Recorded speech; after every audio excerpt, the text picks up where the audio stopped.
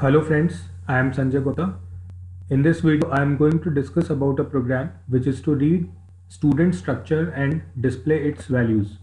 So the objective of the program is written in the first statement with the help of comment.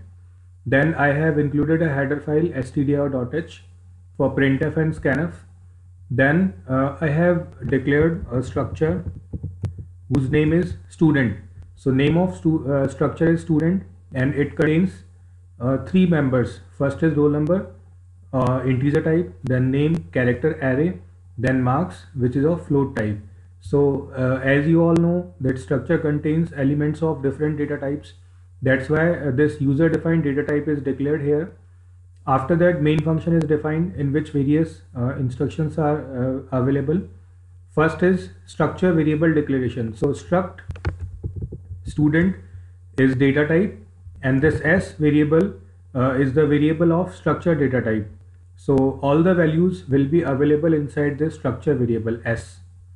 Then printf function is used. It will display enter name, roll number and marks of a student message on console.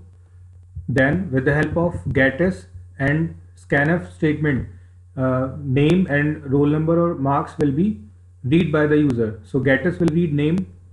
Why getS? Because name is in string form. Then scanf, first scanf will read roll number which is of integer type and second scanf will read marks which is of float data type. After this reading operation, this printf statement will print a message student details are on console.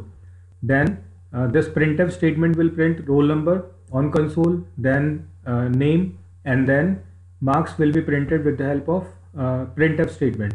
So you have to notice that we have used s as a structure variable and after dot we are using members of the structure. So s dot name means we are accessing name, s dot roll number means we are accessing roll number and s dot marks means we are accessing marks of student structure. So now I am compiling this code. So there are no errors and warnings in the program. Now I am executing this code.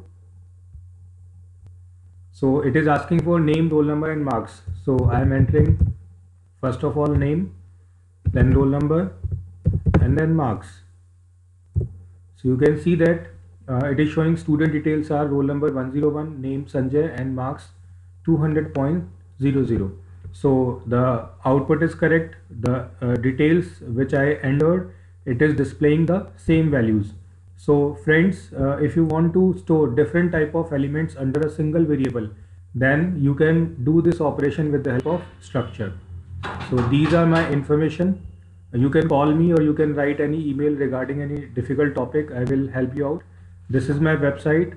You can download my Android app, that is TechImage, from Google Play Store.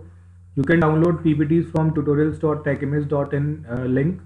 You can read various books related to programming languages. You can subscribe and watch my YouTube channel for learning various programming languages through videos. Thank you for watching this video.